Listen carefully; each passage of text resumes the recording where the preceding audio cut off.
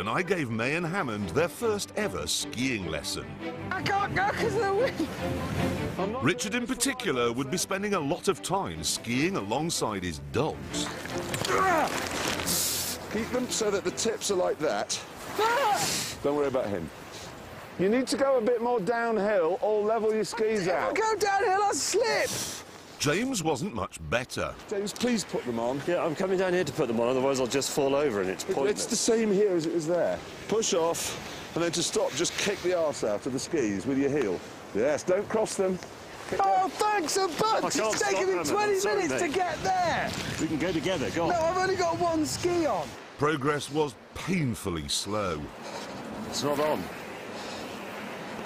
Ah. Oh, God, sorry. Sorry.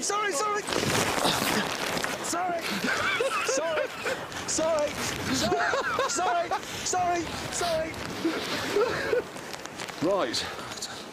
We've done... See where we've come from? Yeah. 30, 40 yards. And you've got 400 miles to ski. Jeremy!